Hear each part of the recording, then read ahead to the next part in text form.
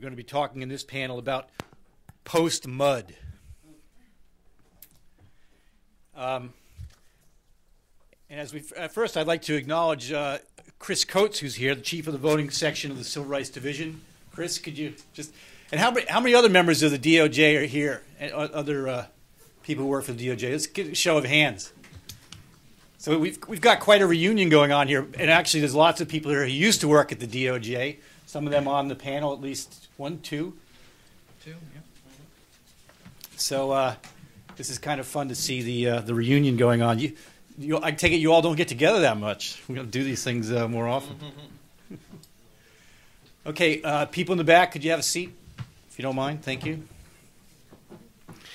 So in this next panel, we're going to continue the conversation that we began in the first panel, and also, sort of look forward into the 21st century. What type of democracy do we want to look like in 2020, in 2030, in 2050? What do we need to do to make sure that we achieve our goals? What I've been sort of thinking about it in a certain way is, if we were to design the Voting Rights Act today, if we were to write it today instead of writing it in the 1960s, in the middle of when our country was actually quite different and the political climate was quite different. But if we were to write the Voting Rights Act today, what would we do, knowing the types of problems that exist today, knowing the very good things that the Voting Rights Act has done, and also the other parts of our country and the issues that are left out of the Voting Rights Act that are crying out to be addressed? What would we do today differently if we were to do that? So these are sort of some things that we're going to just think out loud about during this panel. And we're going to have the panelists each talk for about 5 to 7 minutes. And then we want to bring you into the conversation and really have a good back and forth as we sort of discuss this. So the first panelist will be Myrna Perez, who she's the Brennan Center's Council on Democracy. And Ms. Perez works on a variety of voting rights-related issues, including the Brennan Center's efforts to restore the vote to people with felony convictions. Another graduate from Columbia Law School. Obviously, a lot of great people have come out of Columbia. She clerked for the Honorable Anita Brody of the United States District Court for the Eastern District of Pennsylvania, and for the Honorable Julio Fuentes of the United States Court of Appeals for the Third Circuit. Myrna brings a great deal of experience and brilliance to this topic, and we're really delighted to have her here to give us her thoughts on what happens from here. So, Myrna, thank you. Would you like to talk from here? Or? I'm fine here, okay, thank you. Very good, thank you. Bienvenidos, welcome. I'm Myrna Perez. I am an attorney at the Brennan Center for Justice. I first want to thank FairVote and the New America Foundation, as well as my panelists, for what was a really exciting and interesting and very thoughtful and thought-provoking conversation this morning. And I'm grateful for the panelists on this panel, because I know that same sort of brilliance and insight is going to continue in the next hour or so. One of the things that happened with the media is that they turned the MUD case into a, do we need the Voting Rights Act, do we not need the Voting Rights Act, when actually the case was about what Congress can do. And my answer to that is Congress can do quite a lot. It's got lots of powers available to it. It's certainly got the 14th Amendment. It's got the 15th Amendment, and that was something that the Brennan Center focused on in our amicus before the 3-judge panel, and in the form of an amicus focusing on the legislative history of the 15th Amendment. We made a similar argument in the Supreme Court. The broad and expansive powers available to Congress under the 15th Amendment give Congress a lot of room to do things like the Voting Rights Act. As we all heard this morning, however, the court signaled perhaps a narrower view of what Congress can do. With all due respect to the court, I think that it was incorrect.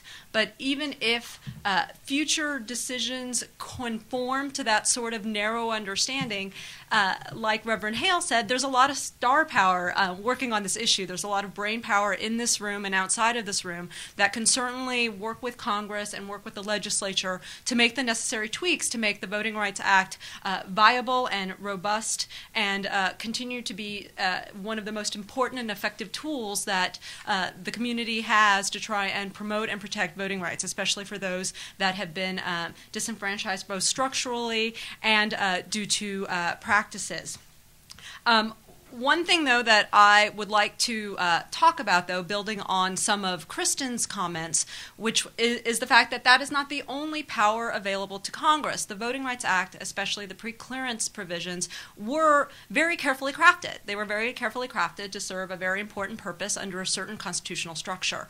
But Congress also has the Elections Clause, and there's a lot of things that Congress can do in that respect, which will complement the work that is done by the Voting Rights Act, by also protecting and promoting and preserving the voting rights of persons who the Voting Rights Act is concerned about, communities of color, and while not directly the sort of relation that communities of color have with people that are less financially able and those sorts of characteristics.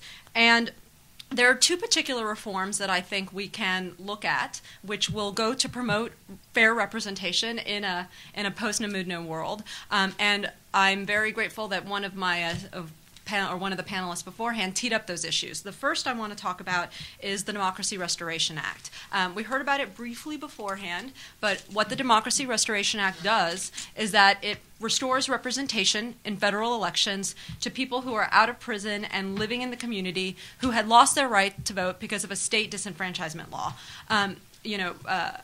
Senator Raskin alluded to this, but the magnitude of this problem cannot be underestimated. There are 4 million people living and working in the community that cannot vote because they have a criminal conviction in their past.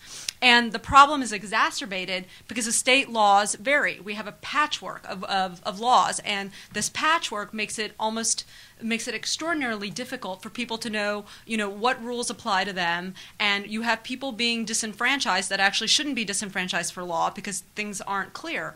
You have states like Maine and Vermont where you never lose your right to vote. You can vote even from prison. And you have states like Kentucky and Virginia where it doesn't matter how long ago the crime you committed. It doesn't matter how old you were. It doesn't matter what it was. If it was a felony, it's a wrap. Your right to vote is lost unless the government specifically pardons you. These laws have a disproportionate and dramatic effect on people of color. Nationwide, we can expect that about 8% of the African American population, that's 2 million people, are disenfranchised. And if the current rates of incarceration continue, we can expect that 3 out of 10 of the next generation of African American men will lose their right to vote at some point in their life. That figure is astonishing, so I want to repeat it again. 3 out of 10 of the next generation of African American men will lose their right to vote at some point in their life if current rates of incarceration continue. So what does the Democracy Restoration Act do? Well, it restores voting rights to persons once they are free of incarceration. It's a bright line rule so that people know, when they can vote. If you are out in the community and physically capable of getting to a polling location, then you are eligible to vote for a federal election.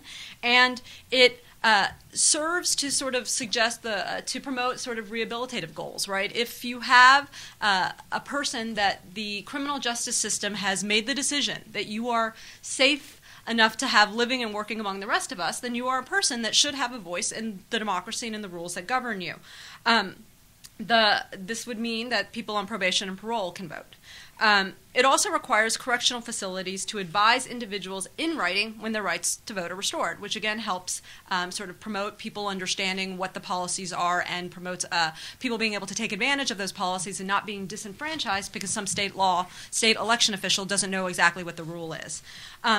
This reform would address past and continuing discrimination. There's no question, I think, that these state laws disenfranchising persons with criminal convictions have a history in our very shameful past in the Jim Crow era, and they were intended in many ways to block minorities from voting. And one thing that people don't think about is the ripple effect that these laws have beyond the person that's affected. When there are these state disenfranchisement laws, it doesn't just affect a person, it affects the community. It affects the community in 2 ways. One is that it strips the community of the ability to translate their numerical strength into political influence. The second is the fact that it deprives the community of role models who can model voting. There's lots of really good literature out there that suggests what we all know to be true, which is people learn to vote by watching other people around them. Kids are taken into voting booths with their parents. People see their parents taking time off of work to go to the trouble of standing in line. And when you don't have people modeling that behavior, you have entire generations of children growing up not focusing and emphasizing on voting. So I hope when Congress reconvenes that this is one of the reforms that they will consider. The second thing I'd like to discuss is that which is called voter registration modernization. It's something that a number of the groups involved in this panel are working on. But it's basically a way to have states automatically or affirmatively register all eligible voters. Why do we need to do this? Well, the existing registration system functions as a barrier. In fact, there's a broad consensus that it's probably the greatest barrier to voting. A number of voter protection hotlines reported that voter registration issues were the top issue that was reported to them as a problem and that was standing between a person and the ballot box. It's thought to be the #1 reason why provisional ballots are cast and why they're not counted. And, you know, there have been statistics indicating that between 50 and 65 million eligible Americans are not registered to vote. Again, because it's a state law problem or state law issue, we have a patchwork of state rules. And this patchwork of state rules is hampered by a patchwork of state problems. So you have, you know, in Florida and Louisiana, these no match, no vote laws are compounding the registration problem. In states like, you know, Colorado, you have illegal purges compounding the registration problem. You have, you know, in states like Montana, voter challenges by political operatives compounding the registration problem. You know, in states like Ohio, you have issues of technicalities, you know, preventing registration applications. And if everybody in the country was registered to vote, or I'm sorry, if every citizen was registered to vote that was eligible, then a lot of these problems would go away. I'd like to point out in terms of context that most modern democracies do not put the brunt or the burden or the onus on the voter to register to vote. The government actually takes a proactive role. And there's a great deal of expense and waste associated with the rush to process all the voter registration applications that come in right before the book closing deadline. And if we use some of the technology that Reverend Hales was talking about, and if we have voter registration occur throughout the year, then, and it being done automatically with the use of computerized systems and the use of databases that already exist, then we can expect this to be a more efficient process. There's a great deal of content out there. There's a great deal of support. You can look on the Brennan Center website for some of this. I'm almost out of time, but before I leave, I didn't want to suggest that the federal government is the only actor in all of this effort to try and promote fair representation. Localities can do a lot depending upon what their state constitutions say and what their rules governing them say. And I'm very excited to know that a couple of my panelists are going to be specifically talking about some of the efforts that some of the states and localities are using, either in terms of redistricting efforts or alternatives to single-member districts such as choice voting and cumulative voting.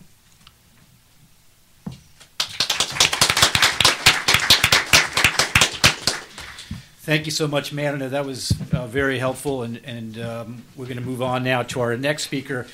John Greenbaum is the legal director and deputy director and director of the Voting Rights Project of the Lawyers Committee for Civil Rights Under Law.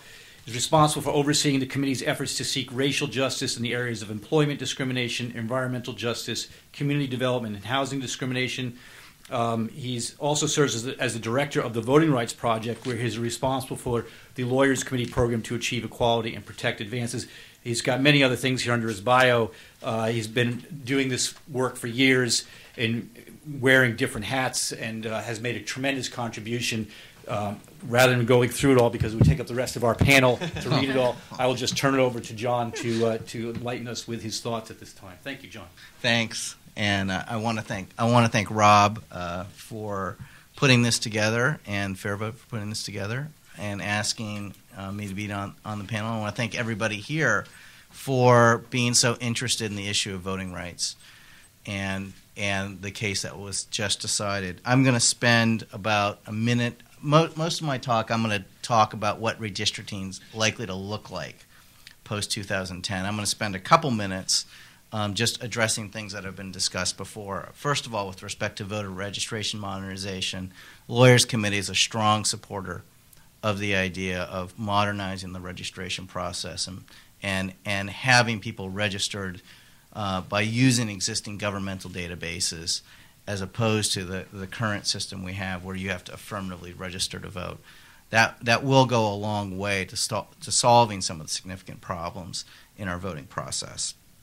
then going back to the previous panel in the discussion of the Mudd case, I want to disagree with, or I have a different view than Professor Pursley on whether this is a good result from our perspective. 6 months ago, 9 months ago, a year ago, I would have taken the result that the Supreme Court came up with in this case. Not that I necessarily think it's the best result or what the court should have done, but the reality is with the current Supreme Court we have, any time we have a civil rights case go up to the court, I'm very skeptical as to how the court's going to come out. And generally they have not come out in our favor in the area of civil rights. So the result, while flawed and while strained in terms of its view of how the statute reads, is probably realistically the best we could expect. We should be expecting at least one future challenge soon. One of my colleagues who's here, Marcia Johnson Blanco, was at the American Enterprise Institute a couple weeks ago, and Michael Carvin, who many people here know, who on the conservative side has argued some of the cases, including one that Steve Mulroy and I both worked on at DOJ, the Bossier Parish case, which I'll be talking about in a minute. Carvin was sort of anticipating the Supreme Court not striking down Section 5 because he was already talking about how he was readying himself for the next challenge to the Act. So we can see it. It will probably come down the line soon. It may happen. The state in Georgia, where the Department of Justice issued its most recent objection to Georgia's voter verification procedures, which were basically citizenship checks and no-match checks that were extremely flawed. At least half the people that were alleged non-citizens, in fact, were citizens, and they weren't allowed. They wouldn't have been allowed to register to vote under what Georgia was trying to do. The Lawyers Committee, the ACLU, and MALDEF, when we found out about this last year during election protection, we filed what's called the Section 5 enforcement action to stop them from implementing this plan, and we got a preliminary injunction. Georgia submitted the change for Section 5 preclearance. The department at the end of May issued a Section 5 objection. We have a status conference hearing in that case next week, and it'll be actually this week. It'll be on Thursday. It'll be very interesting what Georgia says during that status conference. At least in one newspaper report, the Deputy Secretary of State there was talking about the fact that they're considering bringing their case up here to D.C. either as a combination preclearance and constitutional challenge, or maybe just as a constitutional challenge. So, we're glad that we survived the first challenge, but we're expecting many others, and we'll all be ready for it.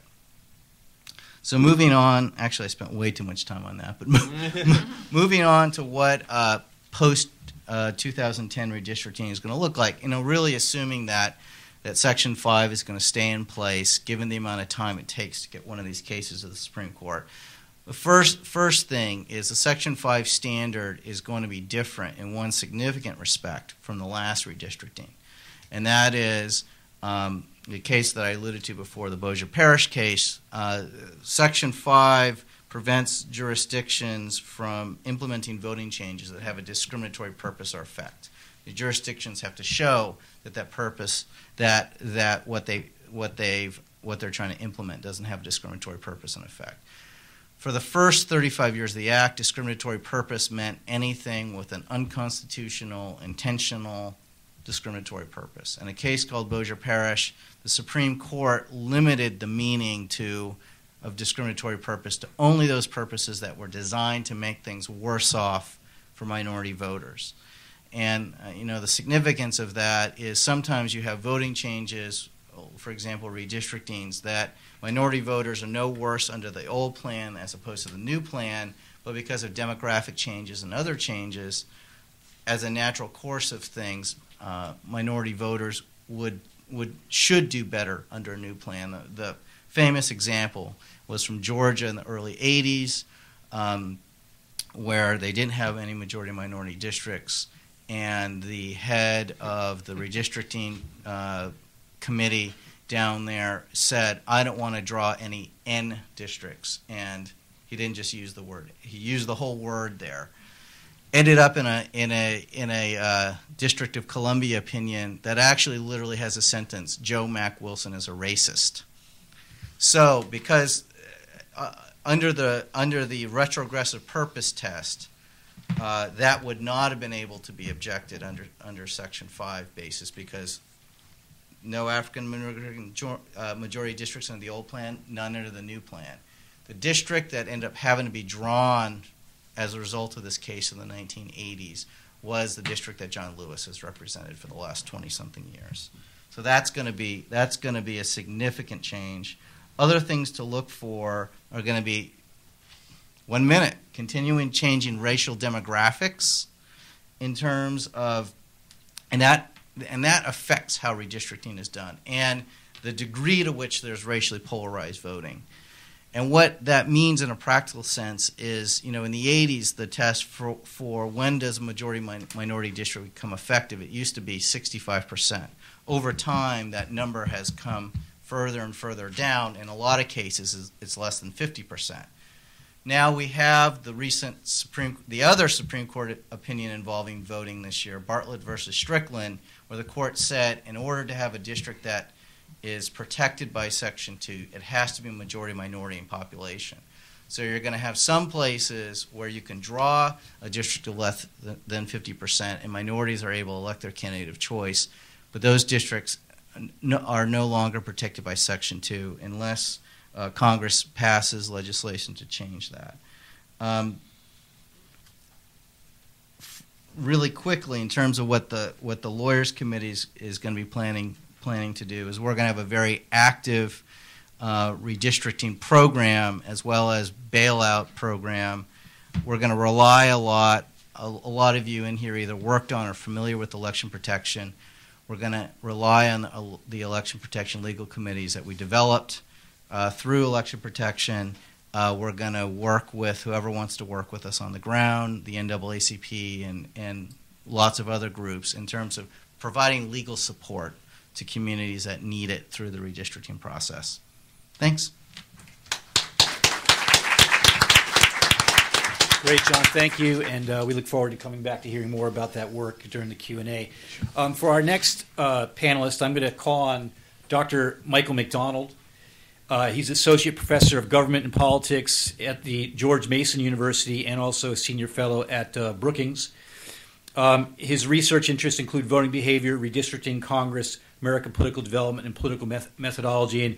And his voter turnout research has really, in many ways, redefined how people think about voter turnout. It's not often that you can do research that helps people think about things in a new way, but certainly he has been part of that. He's also consulted to the U.S. Election Assistance Commission, consulted to the Pew Center for the States, has been an expert witness for election lawsuits in Florida and Washington, and again, another panelist whose resume goes on at length. Without going into great detail on that, I'll just ask Professor McDonald to give us the benefit of his wisdom on these matters. Thank you. And I didn't graduate from Columbia Law School either. At least there's still time. Yeah, exactly. So I wanted to pick up something that Nate Persley was talking about, and it's near and dear to my heart because it's a chapter that I wrote for this book called The Future of the Voting Rights Act. Nate also contributed a chapter to this as well, and as people think about how we might be moving forward with the Voting Rights Act, I think that this is essential reading, so I highly encourage you to read it if you haven't already read it. This is from the Russell Sage Foundation. It came out prior. Well, the idea was to put it out prior to the Voting Rights Act reauthorization, but then Congress kind of jumped the gun on us, and so it came out about the same time. So we really missed our impact as we had hoped from this. We still tried to circulate some of the draft chapters to members of Congress, but still, if you're thinking about how you reauthorize, I would say, or revamp the Voting Rights Act, I'd say take a look at this book. And the chapter that I wrote was, in some ways, really set the much of the discussion in the Mudd case because it's about the coverage formula and bailout. And I really speaking to Congress, but I guess also to the Supreme Court, looking at how outdated the coverage formula is. I mean, just on face value, it's very outdated since it has 1968 elections as one of its, and 64 elections as one of its participation triggering requirements. Clearly, if you just look at it as face value, the participation component of the coverage formula doesn't really seem to pass the smell test, because if you update it, there's only one state that's entirely covered by the Voting Rights Act, and that would be Hawaii now, and that was using 2004 numbers. I hated to even think about updating for the 2008 election, because turnout went up again in 2008, so we probably would have even fewer jurisdictions if we reapplied a new coverage formula in place of the old coverage formula that would actually be covered. So logically, some updating, and I understand that there's other reasons why we think that these jurisdictions should be covered, given the level of participation that was historic within these jurisdictions. I don't want to diminish that at all. I'm just saying that politically, if you're thinking about revamping which states should be covered and which should not, which is something that Nate was talking about, the political fights that would evolve from that sort of change to the coverage formula, you would bring in some states that aren't currently covered, some jurisdictions that aren't currently covered. You'd throw out a lot that are currently covered. I just don't think that that's feasible, because the political battles would array themselves such that Congress couldn't come to some sort of compromise on that. So I discussed that in here, but I also discuss the fact that only when I wrote this, 9 but now 17 jurisdictions have successfully bailed out from coverage under Section 5. And I didn't see Jerry Hebert in the room, but he's the bailout king, since he has represented all 17 of those jurisdictions that have successfully bailed out. They're all local jurisdictions in Virginia. Out of some 880 or so jurisdictions. I have to relook at the numbers now. 17 minus 9. It's a little bit less than 880 now that are currently covered. So when you look back at the reauthorizations of the Voting Rights Act in 82 and 75, this question of bailout was actually very central to the discussions that were made in Congress. Amendments were offered to restructure bailout. And in 82, you look at the testimony, there was claims that 25% of the currently covered jurisdictions in 82 would bail out. 25%. And we've only had 17 since 82, and this has been many, many years. So clearly the expectations that were in the record in 1982 were not met by bailout. And I've talked with election administrators in some of these jurisdictions that are currently covered, that are covered jurisdictions, and I've asked them, I put it to them, well, why don't you bail out?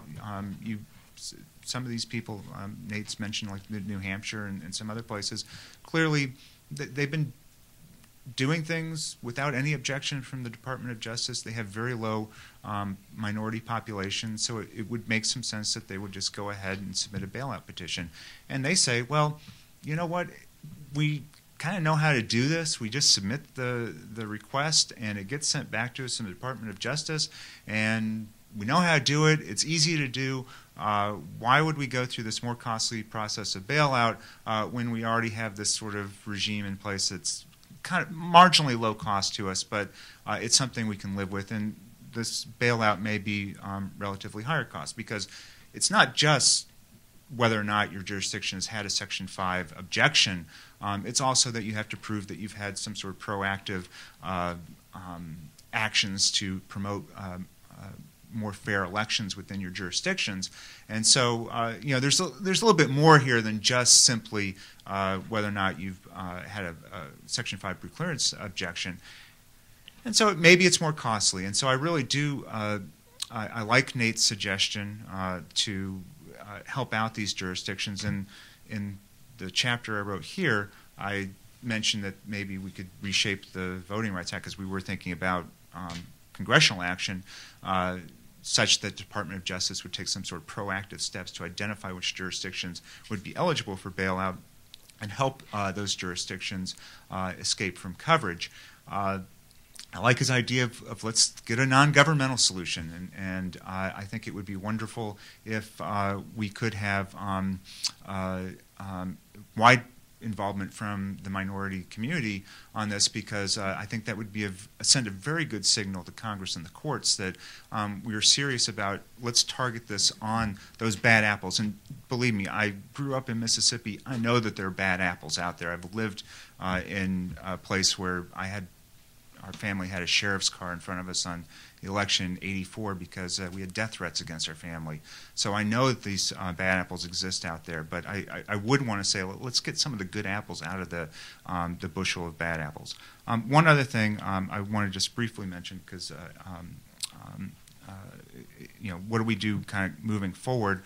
And there's been a lot of discussion that Obama's election means that we no longer need a Voting Rights Act because, look, we had an African-American president. Success. Well, first of all, Iowa is not Alabama. So just because Obama won Iowa does not mean that things are all hunky-dory down in Alabama or Mississippi. So clearly, if you look at the exit polls, if you look at some racial bloc voting analyses that have been done in the wake of the election, there's still high levels of racially polarized voting in some of these jurisdictions in the 2008 presidential election. But let's even put that aside, because I don't even think the 2008 presidential election is going to be our best test to determine whether or not there's racially polarized voting going on in a state legislative election or a city council election or county board of supervisors or whatever. And that's what the standard is in the courts as well. You look at endemic elections, elections that are for the offices that you're looking at in terms of redistricting, and those are the most pertinent in terms of whether or not there's the presence of racially polarized voting. And so those are the those elections are the elections that we need to look at, rather than to say, well, this presidential election proves that everything's all fine in the United States.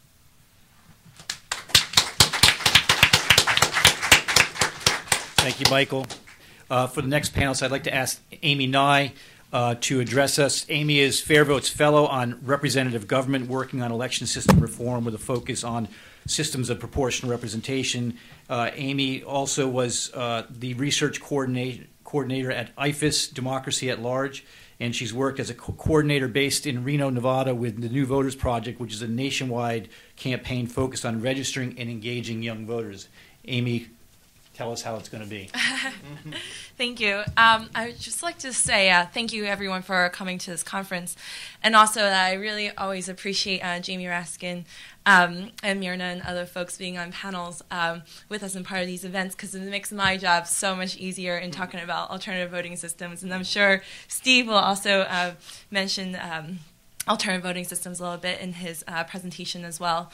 And as the title of this panel implies, my focus today really is about talking about how we move forward in the current landscape towards improving representation.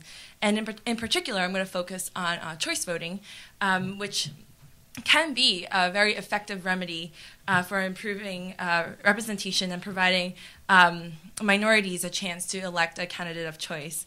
And choice voting, as some of you might know, is an electoral system that is categorized as a form of proportional representation. And it fundamentally, the principle of choice voting it speaks to the heart of democracy itself, because it is about majority rule, but it's also about minority representation. And choice voting, and I'm going to simplify how it works in one sentence. Choice voting is based simply on individual voters' preferences, and the winners are determined through a process of surplus transfers and eliminations in at-large elections. And whenever I talk about choice voting, it always seems like a very foreign concept. People think that I will be talking about how the European systems work, but actually in the U.S. we have a very long history of how choice voting work.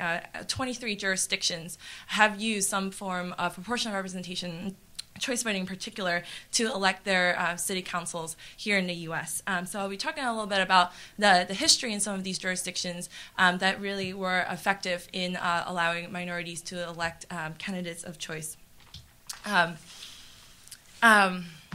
Well, one of the jurisdictions that I would like to talk about is Cincinnati, Ohio, which was one of the 23 jurisdictions that first used proportional representation, choice voting in particular, to elect their city council.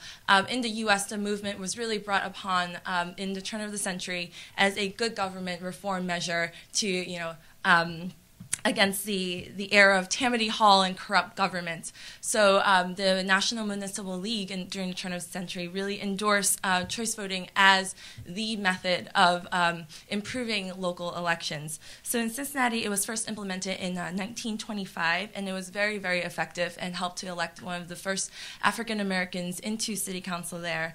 And it continued to be effective not only for minorities, but also it helped to elect the first a third party into city council as well. And in its heydays, choice voting helped to elect 2 African Americans in city council in Cincinnati, which was unheard of at that time in the 40s and 50s when there was that racial tension going on. And in Cincinnati at that time, they were electing 9 city council members, and the African Americans had about 20% of the population. So it really illustrates the effectiveness of choice voting in its ability of electing minorities in proportion to their share of the vote.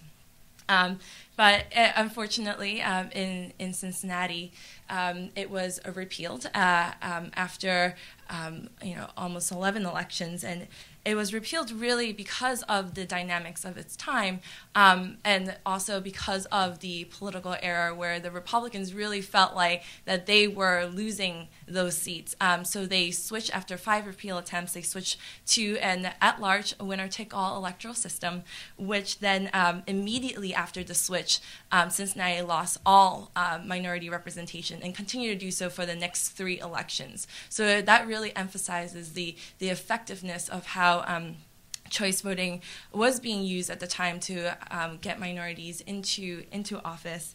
And then most recently, actually last year, FairVote, in working with the local NAACP, went back to Cincinnati and tried to help them bring back proportional representation, which is what choice voting is referred to locally there. As some of you know, Cincinnati's in Ohio, and 2008 was a pretty big election year for them. So we came up to a number of different challenges, such as trying to get folks to read the last question, the last page of an 8-page ballot, to talk about local elections when there was this huge national election, and Ohio was its focus at the time. So the fact that we even came 47% of the vote was actually quite miraculous for us in Cincinnati. But and there also other dynamics were at play in Cincinnati, which was the incumbents were very much tied with the big businesses. So Macy's and Kroger's and other types of big businesses were donating to the opposition. So I think that really was one of the main reasons why we failed to achieve the 50% that was necessary to change the electoral systems in Cincinnati. But another city jurisdiction that has a history of choice voting that some of you might know but might be pretty surprising to others is New York City. New York City was one of the jurisdictions that adopted choice voting during the turn of the century. It used it very effectively for 5 consecutive elections. Between the 1936 and 1947. And as like it was in Cincinnati, it was very effective in electing the first African American into city council. And likewise, it was probably a little bit too effective. It also elected a communist into city council at the time. And after 5 consistent repeal attempts, it finally, the repeal was successful after New York City elected its first African-American communist member into the city council. So it was just a little too representative for folks at the time. But But recently, I'll wrap up here. Recently, choice voting was also used in the New York City school boards and was very effective in providing representation for minorities there, Latinos, African Americans, and Asians, and would have partly continued to be used there if not for the mayoral takeover of the Board of Elections in New York City. Choice voting currently is used in Cambridge, Massachusetts, has been successfully used for the past 50 years, and they have consistently been able to elect minorities into the city council when they have roughly about 20% of African Americans in Cambridge itself. And then this year is also an interesting year for me, at least, in gathering more data, because in Minneapolis they will be having their first choice voting elections for multi-member seats in November of this year. So I really do think that, as we're talking about, methods for gaining fair representation, that choice voting can be such a vehicle in allowing jurisdictions to help candidates or help minorities elect a candidate of choice.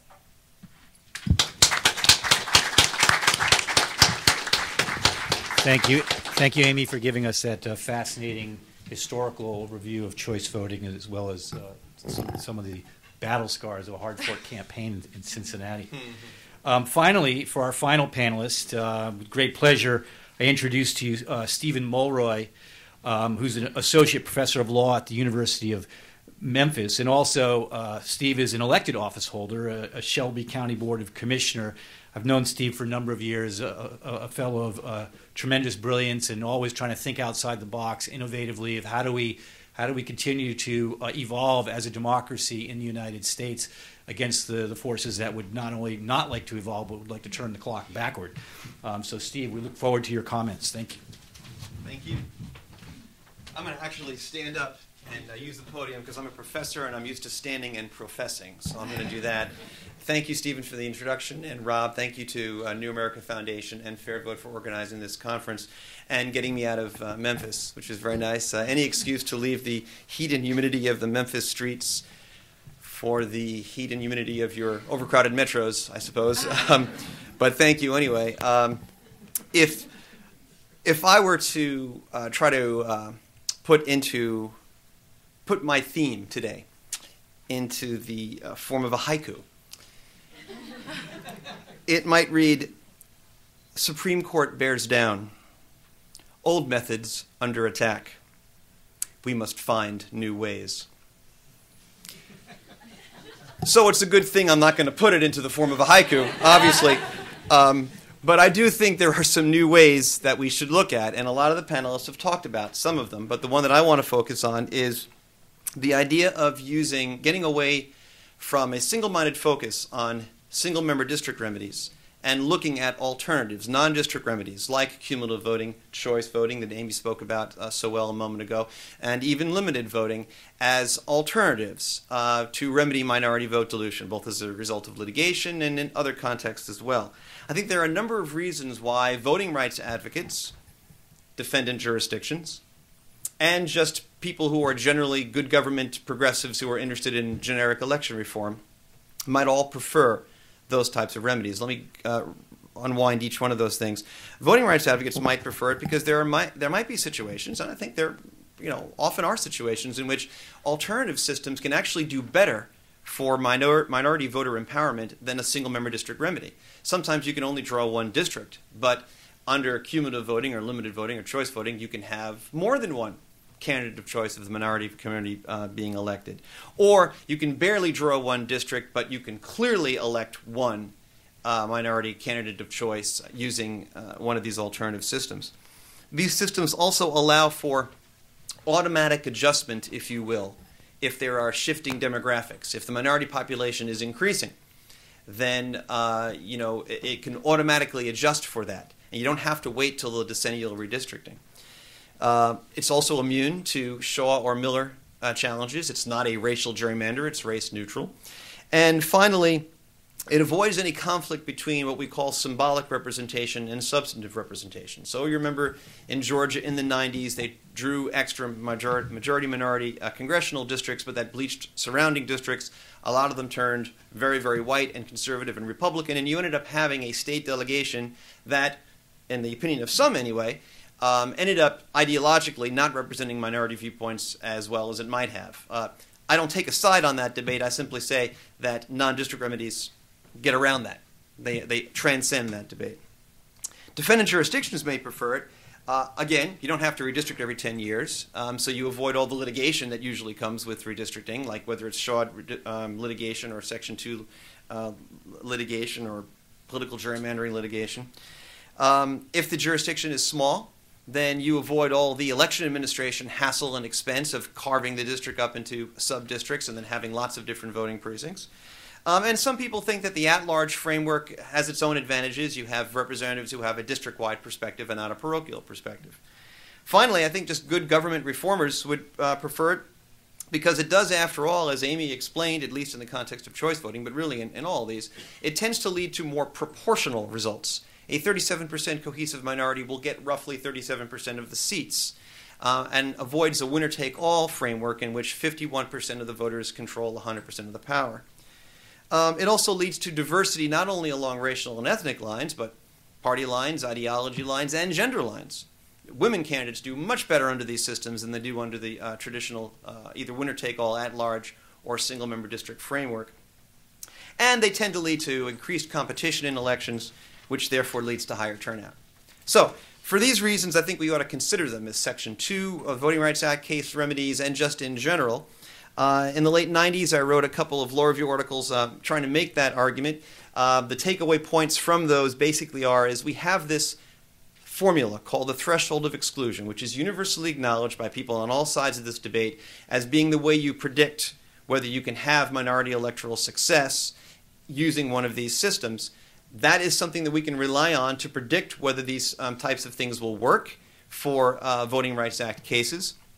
And assuming there's no state law problem and assuming that the defendant jurisdiction does not object, I would argue for a general preference for these remedies over districts for all of the reasons I just mentioned. Now, am I saying we should never use districts? No, of course. There's a role for districts and there's a role for alternative systems. But in my opinion, the focus has been too much on the former and not enough on the latter. Why now? I think now is a particularly good time for considering these things. Because the options for single-member districts as remedies in Voting Rights Act cases have been narrowing.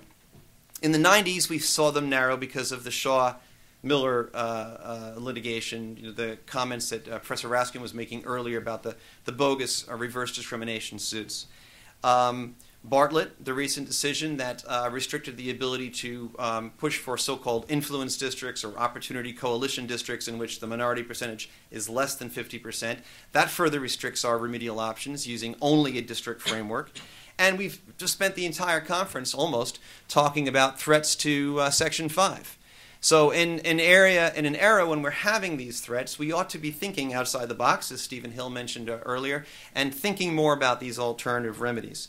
There are two cases pending right now which raise that, I think, and exemplify this exactly this dynamic.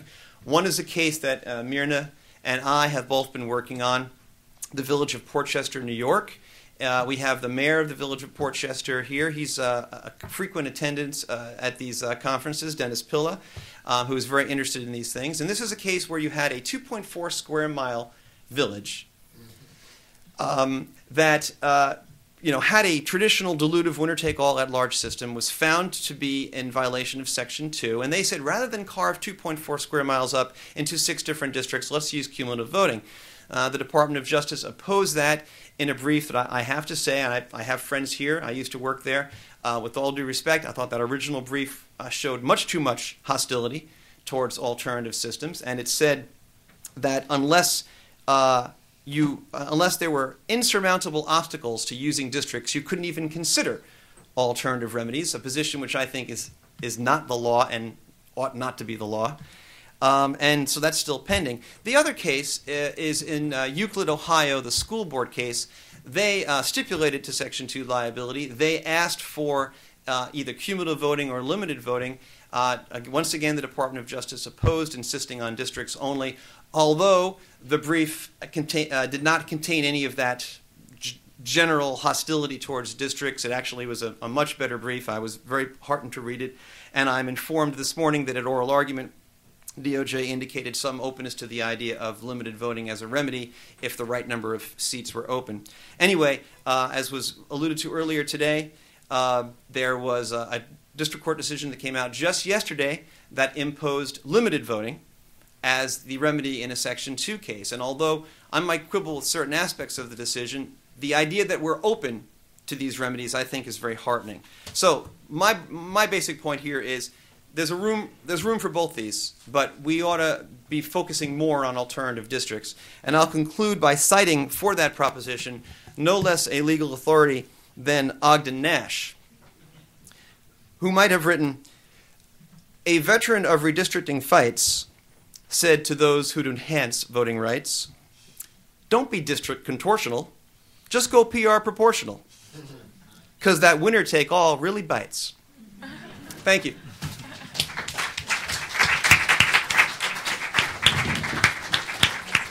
I'm going to try to rhyme now for the rest of the event. And I thought we might try something just a little bit fun. Hopefully it'll be fun.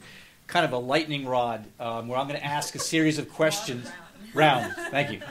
I'm going to ask a series of questions, and you're going to be restricted to saying either yes or no. And maybe as we come back, you can have 30 seconds to explain your yes or no if we have time. So the first question, I mean, there was some discussion in the last panel, and we've sort of touched on it in this panel, whether, I mean, some people want their agenda to be sort of shoehorned into the Voting Rights Act and to expand the Voting Rights Act, and others are saying, no, leave the Voting Rights Act alone. If you try to do that, we may lose what we have there. So this will be the first one will be a two-parter. Should we expand the Voting Rights Act, or should we pass new legislation, perhaps, and leave the Voting Rights Act alone, but pass a sort of the Voting Rights Act 2 in order to encompass some of these other things that are left out of the Voting Rights Act now, but people seem to want to deal with. So first one will be expand the Voting Rights Act. Yes or no? Mirna? I'm sorry. I feel like you've set up false dichotomies that I don't like say yes or no to. My preserve the Voting Rights Act. I'm going to vote for preserving the Voting Rights Act. How about expanding? You know, to put more like voter registration, to try and put to deal with the lack of universal voter registration. No. Okay. So that is it clear what I mean? So expanding it to include things like universal voter registration and some of the other things, choice voting, others. Should we expand it to include these sorts of things, or we'll come to the second part where should we just pass new legislation to deal with those? So, John Green. Based on those two, no to the first question, yes to the second. We'll get to the second. Okay. No. Expand Voting Rights Act. No expand, yes add. I'm a movie buff. I always prefer a sequel to a remake. Okay, Michael, expand Voting Rights Act. No, yes. I'm going to concur. Okay, and so we'll come back. Yes to Yes. the sequel. Yes. The sequel. Okay. Yes, sequel. So we've got some common ground here. Fairly good. Okay, so today, use of choice voting, cumulative voting, and some of these other methods, limited voting, Euclid and such. Should we be trying these? Yes or no? Mirna. Yes, selectively. No, never. I hate all those alternative electoral systems. Okay, Michael. Yeah, yes, selectively. Amy. I need to preserve my job. Yes. Okay, so we have some common ground there. Fourth, should women, who arguably are the most underrepresented constituency in the country, with country being majority female and only 17% in the Congress, and if you look at the number of governors and right on down the line, U.S. senators, the numbers are actually quite appalling. So should women be included in the Voting Rights Act? Yes or no? Mirna. No. John. Not in the Voting Rights Act. No, if you use alternative electoral systems, they'll be fine. Michael. No. Amy. We don't need it with PR, so.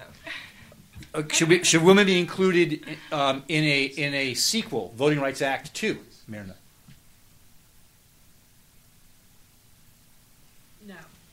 No. Maybe. Maybe I'll do a maybe. Maybe. Yeah, maybe. No, same reason. Because you think that if we have, but we don't have proportional representation. But we're going to. After my speech, everyone's mind has been changed. So In the DOJ, everyone's mind is going to change. Let's say we don't have proportional representation. Should we include it in the Voting Rights Act sequel? I'm still leaning no, but I'm willing to be persuaded. So that's maybe a maybe. What's the question again? The question is, should women and the lack of representation be addressed through a Voting Rights Act sequel, Voting Rights Act 2? No. Amy? Maybe. Okay, so shaky common ground there. And I think that we'll end it there. We'll go to your questions. I hope that was fun. It was fun. Great. And some of you... Up against the Erie River, predominantly white. South part of the city is black sort of on the ends and more white in the middle. With respect to the school board, I was of the view that if they would have gone to all 5 seats being up at once, that limited voting where you would maybe vote for 2 would actually be a preferred remedy to district voting, that there would be the opportunity probably to elect 1 and maybe to elect 2 members of the school board. The way the judge ordered it, it's going to be staggered where they're only going to have 3 seats up for the election in November this year, and then 2 seats up 2 years from now. I have significant doubts that African Americans will be able to elect their candidates of choice as either one of 3 candidates or one of 2, based on my knowledge of the voting patterns there. It was one of the last investigations that I worked on before I left the Department of Justice. So I think it really sort of depends on the dynamics of the particular jurisdiction. One of the problems in Euclid is traditionally minority turnout has been low in elections, and I think that those are the sorts of places where alternative remedies, choice voting, are less likely to be successful, is where you have low turnout, as opposed to if you have a single-member district that is predominantly minority. It's going to be very difficult to have a situation where minorities are not going to be able to elect their candidates of choice. Yeah, let me pick up on the participation differential. I think that's a big caveat I think we need to place on this, and differential eligibility rates as well. We were just discussing African Americans in some of these southern jurisdictions that are ineligible to vote because of their felony status. They would be encompassed in a district if they are out in their communities, but they would not be eligible to vote, and so they wouldn't have the representation if they were subsumed into some sort of choice voting. And especially if you also look at Hispanics or Latinos, depending on which state you're in. Again, not large non-citizen populations, low participation rates. I would be a little hesitant to recommend choice voting in those circumstances. Also, though, I would say that in other circumstances, maybe, yes, we need to take a look here. One of the things that I really do not like about majority-minority districts is that they are a guarantee win for Democrats typically, unless you're Cuban Americans in Florida. And as a consequence of that, Republicans don't bother to run candidates in some of these districts. And there's no mobilization activities that are going on in those districts by the parties because there's no reason to have a local party structure in place. And so some of this differential participation rates are a consequence not of eligibility requirements, but of the political dynamics that occur after you create these districts. And we need to have some active community organizing going on in these areas. And so if we can look at some other jurisdictions out there where maybe these eligibility issues are not as paramount, I would say yes, let's take a look and see if choice voting can help increase at least some competition in those areas. Marina Perez. I just wanted to add, in addition to John's comment, it's not just the sort of structural issues like what the turnout looks like and how many seats are going up at one time. I mean, not all of these alternative systems are the same. Choice voting is very good about not requiring the community to be as organized. There doesn't have to be one heir apparent as long as there is a couple of agreement, or as long as there's a consistent agreement among the top 1 or 2 preferred candidates. With cumulative voting and with limited voting, if you have 2 candidates that have a contested claim to the community that the contested claim for being the preferred candidate of the community that you care about, you can have a vote split and nobody gets anything.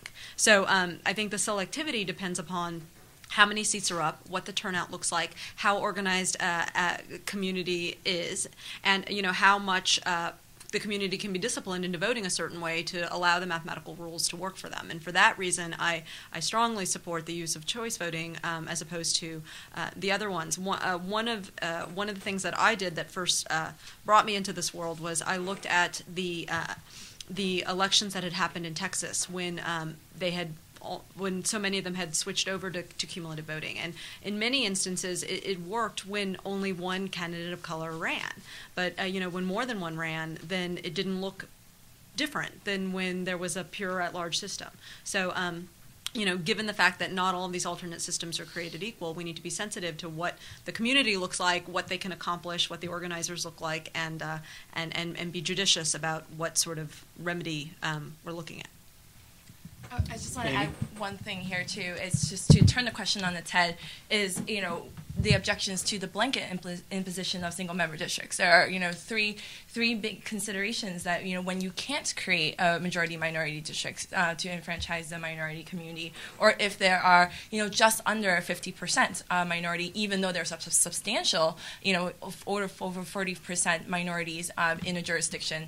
And then lastly, there are tiny villages or jurisdictions like Port Chester that just don't want districts. They don't want to divide the community. And here in Greenbelt locally, that's a jurisdiction that was very much against dividing their city into districts. And I remember this one line from a community event where a woman said, the roads in Greenbelt divide us enough. We don't need districts to separate our community, because we do have one cohesive interest. So those are some considerations to think about as well. That was an argument made by many southern jurisdictions. Yeah, but there's a difference, though. I'm sorry. Go ahead. Sure, that argument was made by southern jurisdictions to continue traditional winner-take-all at-large dilutive systems, which did not provide any opportunity for minorities to get candidates of choice. This argument is being made by a person who is not doing that, who is saying, let's try an alternative system which would provide just as much of an opportunity for minority voters to elect candidates of choice. I think the comparison is unfair. One observation I'll make, I'm from San Francisco, where we use a ranked ballot method, instant runoff voting, or ranked choice voting for single winner offices. And the Board of Supervisors there, which is like the City Council, 7 out of 11 of the members are minority. And you can see clear coalition building that goes on around the ranked ballots, where different communities, for example, previously the Asian community often would run with the old single-member district system, plurality vote. They would run a bunch of candidates, and they would tend to cancel each other out, and they had hardly any representation at all in San Francisco. But now, with the ranked ballot method, you see Asian voters, even when the leading Asian organizations and leading Chinese organizations split their endorsements for different Asian and Chinese candidates, the voters themselves figure it out quite clearly, and they rank their Asian and Chinese candidates in a way that allows the ones that have the most support to be the beneficiary of that coalition building. So it's really quite interesting to see these different methods in action and really see how, beyond the theory and all these such things, how they actually work in practice. So, next question. Where are we?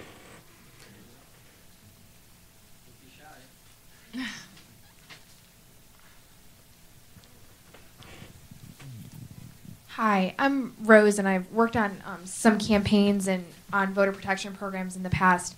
And one of my concerns about the voter registration modernization is that when we've seen governments being forced to take on the role of voter registration proactively, like with motor voter laws and things like that, we've had a lot of concern with it, and a lot of people who haven't gotten registered and everything. And I know that it might be better than the current system, but I still have some practical concerns about how that could be implemented and whether the governments and the governmental systems would respond appropriately and take on that role well.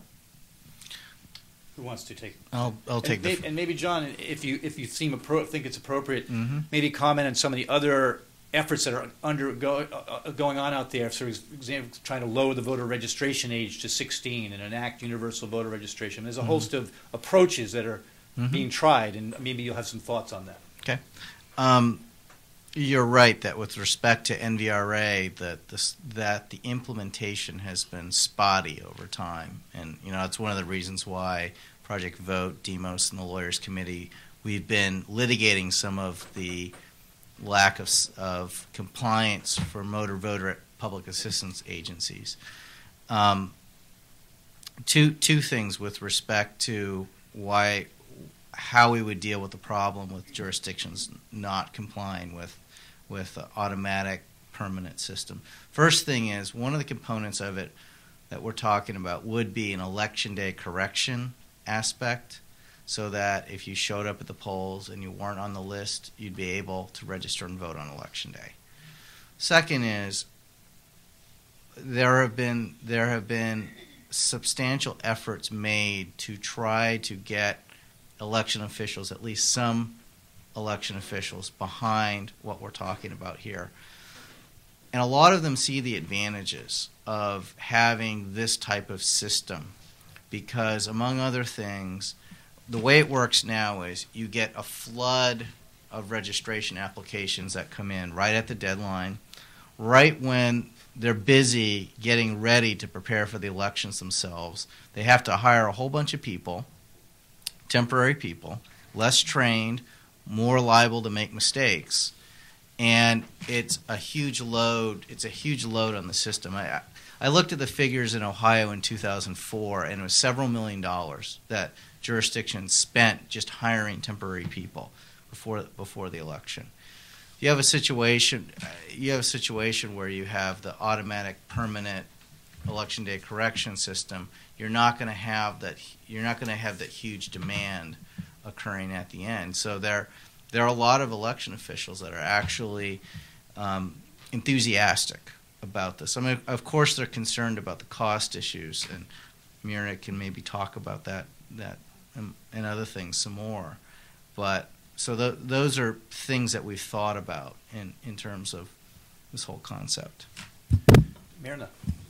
No, I mean, I just wanted to mainly say that a lot of this is like a drafting issue. I mean, you didn't sort of specify what your particular concerns were, but there's a lot of people working on this issue. There's a broad coalition that includes a lot more people than just the leadership conference and the Lawyers Committee and the Brennan Center and a number of other people in this group. And as these concerns come out, people are going to be thinking about ways to fix them. I think John, did a good job of highlighting sort of the election day correction, which is, what happens when people are, somehow missed off the rolls. But also, this rush of ballots or these rush of applications coming in at the last minute mean that people typing them in make mistakes, and so you have people that are, either can't match because there was some sort of typo put in when they were being entered, or their name doesn't appear the way that it does on the poll book, and they have a problem on election day. So, our current system has a great deal of problems inherent in the system, and this is one of those reforms that we hope will get at a lot of the people that aren't participating. Michael McDonald did this great report on the states that already have some sort of what we would call like portable or permanent registration, which is states that have taken the time to track people as they move and make sure that their registration follows with them or has some sort of method on that way. I recently released a report a couple of weeks ago that you can find on the Brennan Center website that talks about like what happens when people move and they don't update their registration rules. On election day, it's basically pandemonium. Like it depends, your ability to vote depends upon where you live and whether or not the election officials know the rules, whether or not you know the rules, and whether or not you have the sort of gumption and time to sort of push yourself, through a process that's not as effective or as easy for voters, and we need a better way. And Myrna, the Brennan Center I know is starting to really do a lot of work around universal voter registration or voter modernization, as it's being called now.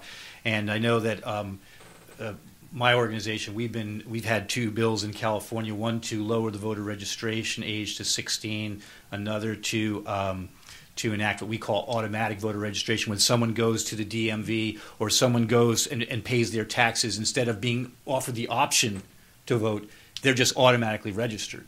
And so it's making an opt-out system, in other words, instead of an opt-in system.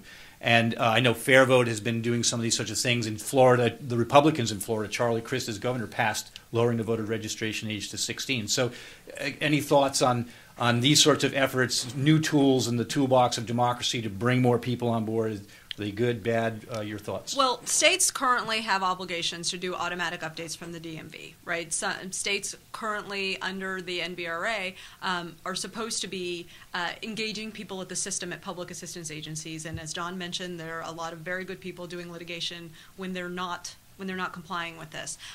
You know, a voter registration modernization plan would need to include some sort of way of capturing as many people as we can, which means, you know, going to the public agencies, you know, making sure the DMVs are adhering to, you know, their policies for incorporating people, going to the schools and having people be on track to be registered as soon as they turn 18. And making sure that election officials have the capacity to bring every eligible American into the process. And so I think all of these reforms that sort of promote that are reforms worth talking about and are being you know, considered as part of a package to register every eligible American. And Michael McDonald, how about lowering the voter registration age to 16? Yeah, so a couple things. Thanks, Mira, for the shout out about the portable registration. And I just say that states are actually doing a lot of this election day correction, election day registration, statewide portable registration. I see statewide portable registration as an easy fix to the NVRA because we already allow it at the local jurisdiction level, so why not just expand to the state, especially now that we've had HAVA and statewide voter registration databases. It's a simple thing to do, and the new NVRA report that will be issued from the EAC to the Congress soon will show over 60 million registrations were transferring your address. So it's a big burden on election administrators, and it makes a lot of sense to help participation because it does increase turnout for those people who move. So I think it's a good way to go. On the pre-registration, I've been doing a report for Pew, a study for Pew, I should say, and that study will be coming out shortly. And I've been looking at the Hawaii and Florida programs, and I just want to say one thing about this, which is that just enacting registration for 16-year-olds will not be sufficient. All right, so just hoping that people will register at their DMV offices when they're 16, when there's no linkage between that act of registering and their intention to vote, will not increase registrations among young people.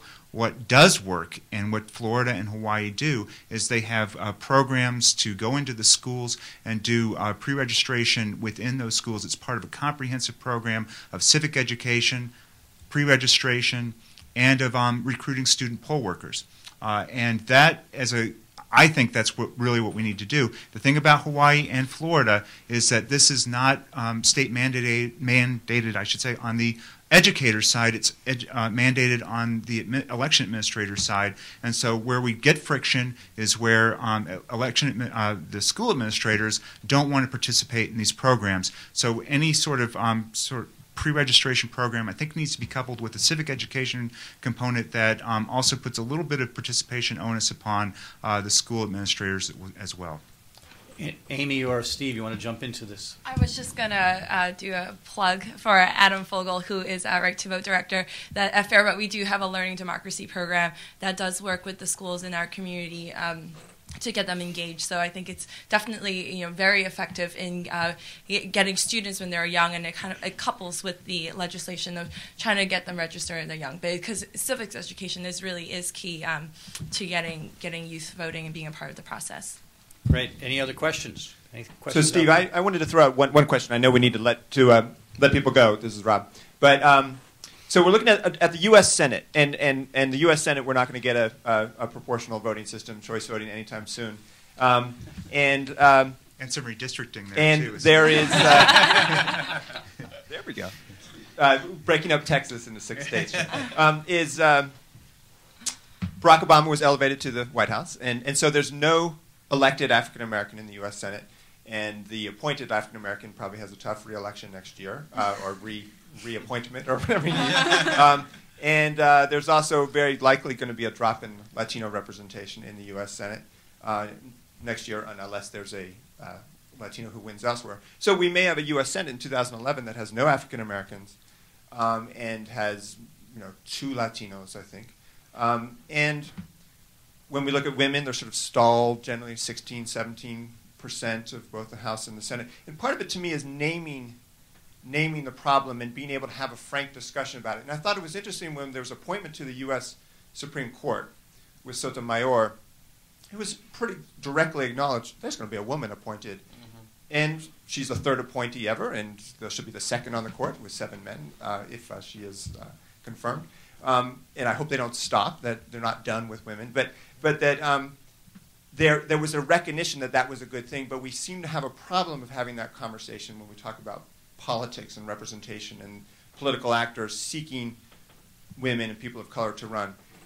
And do you see that as something that can be affected by policy, or is this something that just is a different discussion that needs to happen, and can it happen in the United States, given the difficulty it seems to be to name the problem that way? Was it me, Steve, or you, Steve? Oh, I think it was not to me, to you. It's a really good question, and I'd welcome comments from other panelists on it, because I'm not sure I have a magic bullet answer. But it is a really odd thing, because you would think, if anything, it's more legitimate to talk about having symbolic representation, to having a certain number of women or African Americans or Hispanics in a representative policymaking body like the U.S. Senate than it would be on the U.S. Supreme Court, where it's supposed to be, or at least some people claim that it's all supposed to be, umpires calling balls and strikes, and it's all, following the law without any discretion for policy. At least some people say that. And so why we have that, I don't know. I think that, I don't want to, ride a hobby horse, but I think a certain part of it is that the electoral mechanisms we have in place, don't really have that many opportunities, particularly for women. But how we use policy or change the conversation to be more open to that, I really don't have an answer. It's a good question. Other panelists, thoughts, comments? All I could say is we have a Rube Goldberg machine that's called an electoral system in the United States, and there are many levers and moving parts. And I agree that there's just not going to be one single magic bullet that's going to solve this. We're going to have to look at the whole system as a comprehensive whole. We'll have to look at the role of money in elections, the role of incumbency, the role of the districts, many different things, and then the party recruiting efforts and what's going on with the parties and the campaigns to have a better understanding of what's going on. But I always challenge my students to say, look, 54% of the electorate was women in the 2008 election. Where's our woman president? So it's clearly, women are voting. They vote at much higher rates, but for some reason they're not selecting women candidates. And so we need to figure out why there aren't more women candidates out there and what the barriers are to fully understand what's going on here. One other quick comment. When you do the research on the different electoral systems, one thing that you do come across is that when they say, well, why do these alternative systems tend to elect more women than winner-take-all systems? And there seems to be, at least one theory is, that when you've got to put all your chits on one candidate, then there's the natural sexism of some voters anyway, this traditional notion of the leader being, a patriarchal figure. That tends to be more of the psychological dynamic. But when you can vote for 3 candidates at once, then there's more of an openness to saying, well, all right, I'll make sure that one of them is a female. And that might explain why you have that significant difference in female candidate electoral success in the alternative systems. One interesting observation on that would be a country like Germany, for example, which actually has 2 systems that operate side by side. One, single-member districts where voters are voting for their district representative, and then a proportional representation system. And you can see in Germany that women win about 13-14% of the seats in the single-member districts, about what we win in the United States. And in the proportional system, they're winning 39, 40, sometimes up as high as 45%, and part because they have teams of candidates, and they even do things like they rotate on their list, man, woman, man, woman, man, woman. So there are different systemic reasons why women are winning 44% of the seats in places like Sweden and Germany and other places that we don't seem to see here. And I just wanted to comment, and maybe it, being a woman of color, this is very obvious to me. I think identity politics is hard. It's hard on a personal level. And when people have to make one choice, like, do I identify because of my race? Do I identify because of my gender? Do I identify because of my educational background? Do I identify because of my geographic location? You have a lot of different sort of confluences coming into play and a lot of conflicts. But on a system where you're allowed to rank and you don't necessarily have to pick one sort of aspect of your identity among the others, it makes people much more comfortable with making choices, and that would allow all the very different complex facets of their personalities to be represented, and depending on how the other voters feel, the candidate most viable among the ones that you feel some sort of affinity to are going to be selected.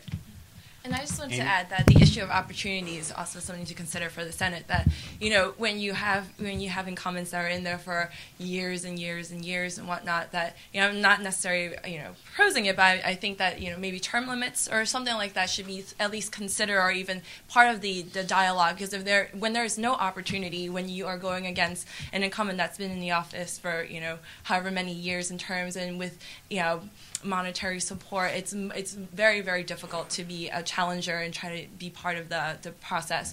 And then likewise, another thing that we could potentially talk about is even instant runner voting, another ranking system for single member seats, which I think would definitely help in the issue of representation. Great. Any final thoughts, comments? Can we call it a day? Thank you so much for coming. Thank you to the panelists. Let's give them a round of applause. Thank you.